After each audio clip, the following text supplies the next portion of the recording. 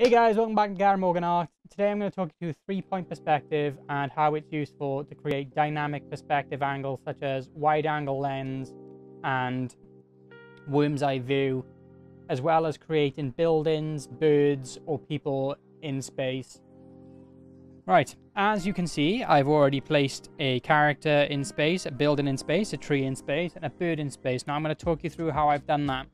And I've pre-recorded this video, which is why, with no audio, which is why I've got these boxes already in space. However, I'm going to talk you through my mindset and how you can achieve results such as this yourself. So if you want to be able to create detailed buildings from reference and beautiful illustrations with dynamic three-point perspective, this is how I would go about doing it.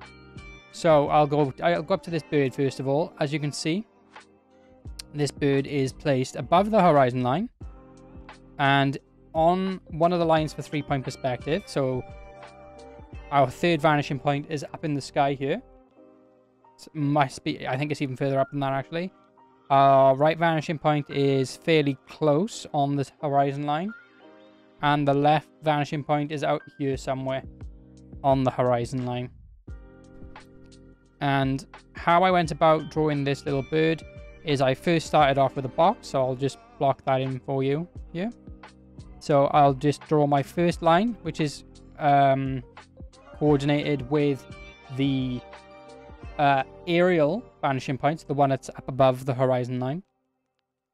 And then I'll draw my two parallel lines going towards the right vanishing point. And then I'll do the same vertical line towards the same vanishing point towards the sky. And then these two parallel lines simply follow the left vanishing point back in space. And this vanishing point continues to be up in the sky. And then this one goes back to the right again. Doesn't have to be perfect. This is obviously, I'm just trying to show you how I managed to create this bird in space.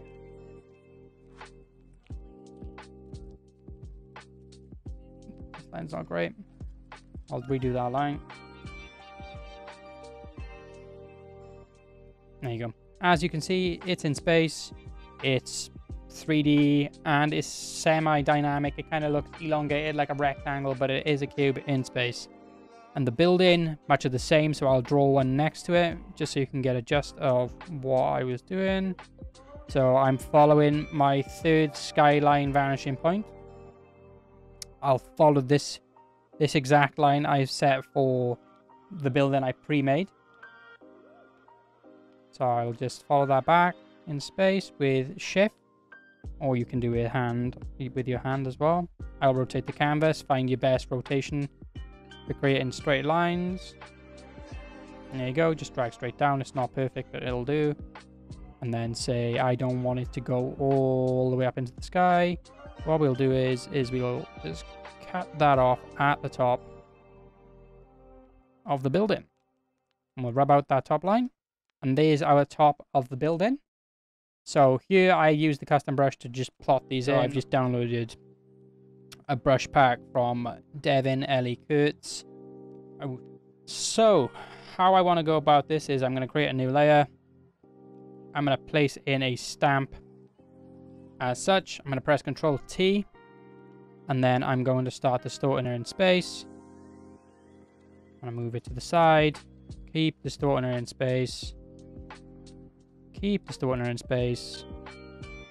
Put this on that horizon line. Put this one on that vanishing point rather than the horizon line. And I think that'll do.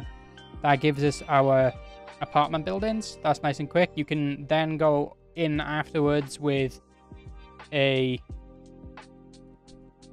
reference and refine on top of that, so you can create like fire escapes, ladders, little tanks on top of the building that converge towards the top sky vanishing point to give you a sense of character, etc.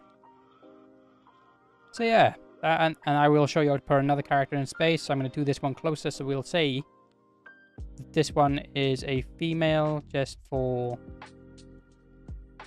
reference, I'm going to do the male slightly taller. And I'm focusing on the left vanishing point because these people are walking together. So as her body is primarily facing towards the left vanishing point, that means that her planes will primarily be showing the left vanishing point.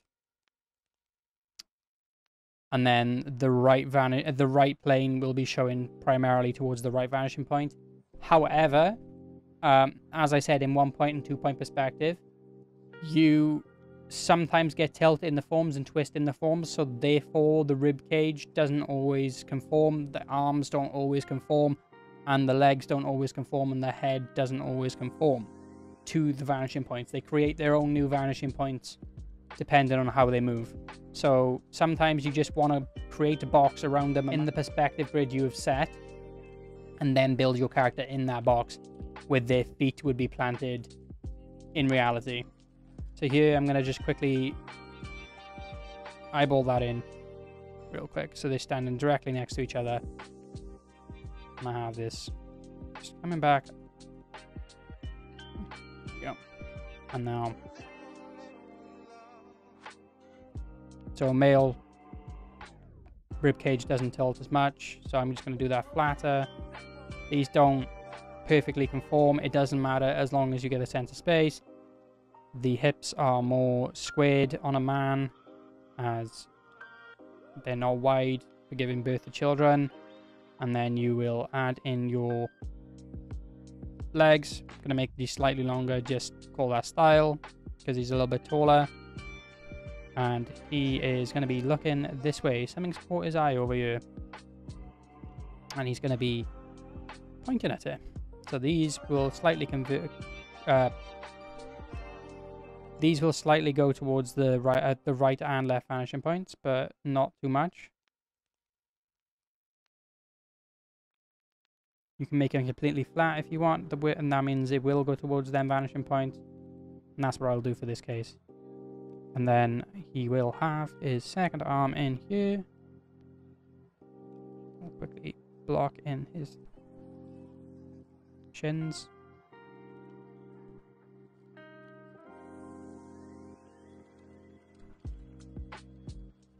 So I'll somehow have his arm going behind and holding her arm here.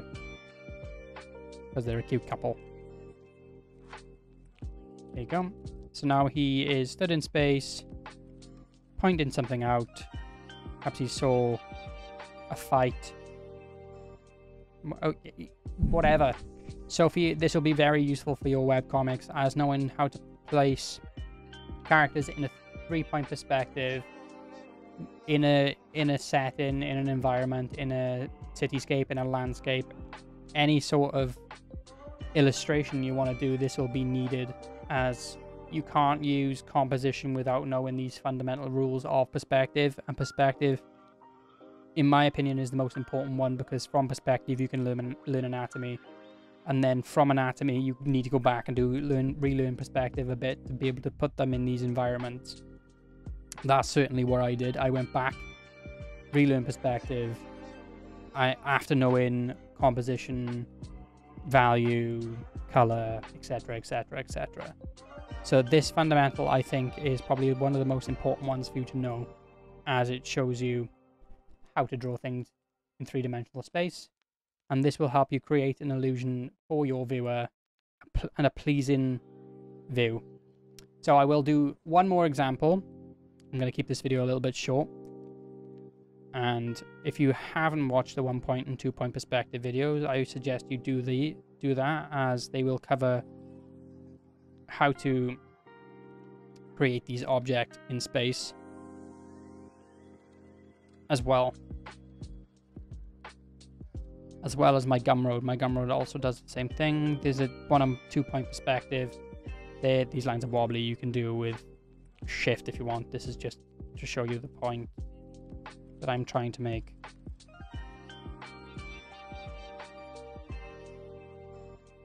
So it's going to be very rough. But this is just kind of, I'm showing you that with perspective, even if you roughly eyeball it and you straighten it up a little bit later, you can get the rough idea of a bench there already. So this is my last example. This helps me as well. To be able to teach you guys helps me with learning. So I struggle with perspective up until a couple of weeks ago, and this helps me. I'll tell you what, I'm going to grab a solid brush, as this will help me place this in. So yeah, teaching you guys helps me learn as well. It solidifies what I have learned so far.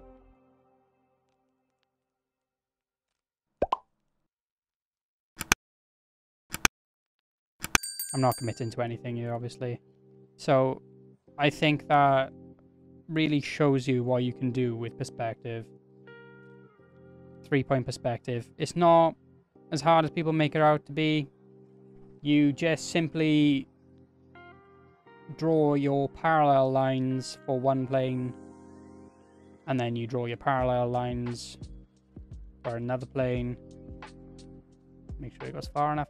Draw your parallel line for this plane, or your vertical line, depending on whether you're doing 3-point or 2-point. You want to make them completely straight. In 2-point, in 3-point, they converge to a certain vanishing point, which will make them distorted. However, doesn't always have to be the case. But yeah, as you can see, there's a simple box in space there. You can do anything with this. This is how you create environments. If you enjoyed the video, please hit the subscribe button. If you'd like to be notified when I post my future videos, please hit that notification bell. And if you like the video, like the video. If you dislike the video, dislike the video, and share with your friends. Thanks, guys. Appreciate your time.